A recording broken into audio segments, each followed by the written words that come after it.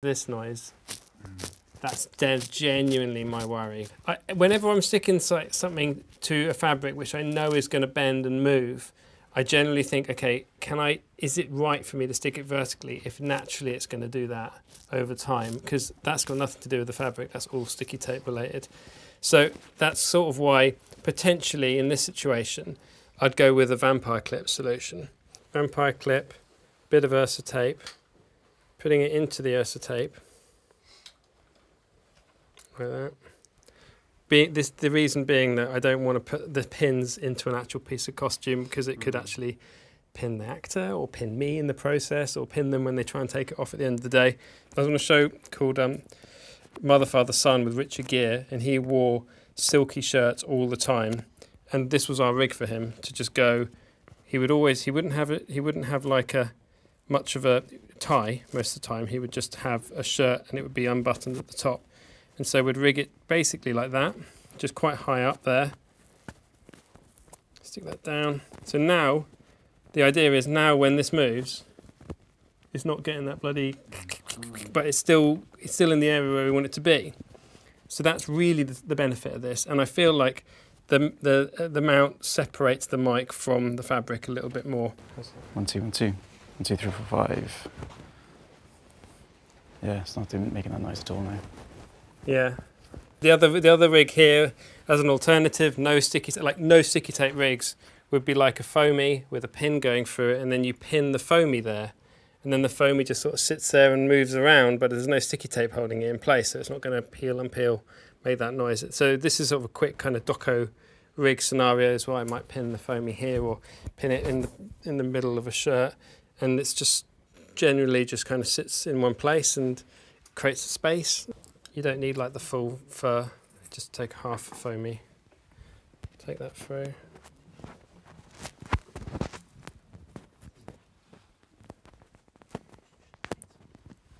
So yeah, I'd be looking at pinning it sort of vertically, so it's sort of in the same world.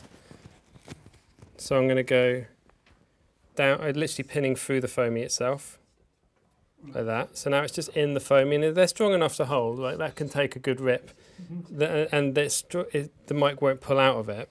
So now I'm just going to pin that through the fabric here. I know people do rigs like this on shows like Survivor and stuff, like on an island they'll have a rig which uses a pin because they don't want to rely on sticky tape for people running around on an island. Yeah, I'll just redo that. My technique for doing one of these loops is I'll twist the cable with my finger, and I'll try and make it so that the cable holds itself down by like that. So the cable, when I stick that down, it's automatic. It's so this side of the cable is pushing that bit of the cable in, rather than the other way around where it will be pushing it out. It's just the way you spin it in your fingers. Okay. Then a little bit of tape on the doubled up bit of fabric so we don't see it. Then that runs down. That will avoid. No, you shouldn't hear too much noise here. Before, and the mic is just sort of poking out the top of the Foamie there.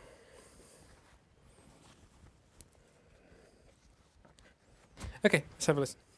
1, 2. 1, 2, 3, 4, 5, 6. 1, 2, 3, 4, 5. Yeah, that's brilliant. 1, 2, 1, 2. How would you put wind protection on that sort of rig then? Merry Christmas. We'll do it now. We'll see what it's like, and then I'll do something. See if it improves it. My general approach to wind protection is if, like, I've got a mic on. If you waft me massively, that's fine. Levels of wind noise, right? So have I got like loads of fur on this mic? No, it's just on a mini mount. It's just a mini mount. It's because the t-shirt's doing all the work. I wouldn't go with putting fur like on the mic if there's already a layer and then air. The layer and the air are doing all the work for wind protection. But in your case, the mic is exposed more, so we do need to look at that. Generally, just fold it over, create that circle.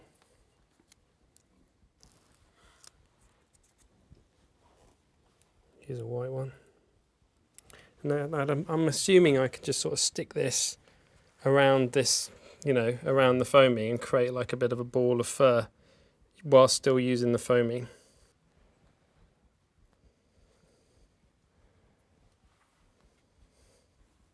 But yeah.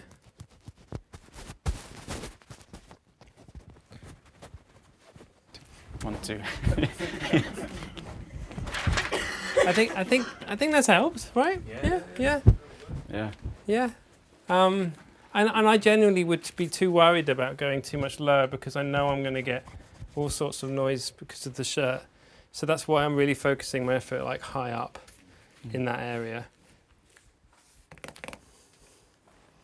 Okay, are there any other rigs that we should listen to? How are we doing for time?